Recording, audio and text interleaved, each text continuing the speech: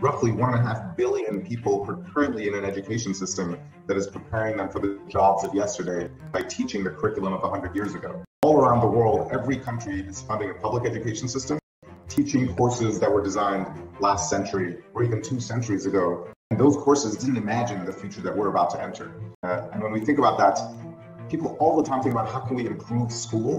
And what they think about is how do we use technology in the classroom, but to still teach the same stuff that they learned when they were young.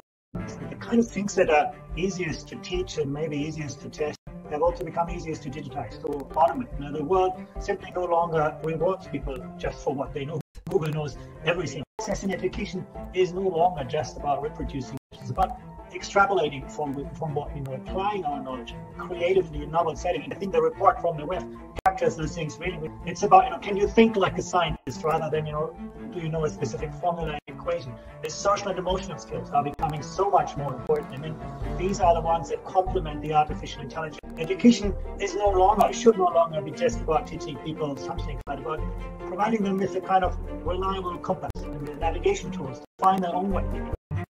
Ezt azért szerettem volna megmutatni, hogy mindenki megértse, hogy mi is az oka annak, hogy a világ túlnyomó többsége az pusztán bólogat és megy a programmal, mindenféle hátsó gondolatok vagy megfontolás, és úgy tűnik, hogy a józan ítélőképesség teljes hiányával.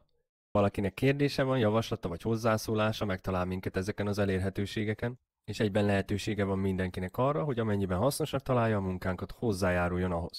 Így még több emberhez el tud jutni az információ, és nem csak egy oldalú lesz ez a folyamat.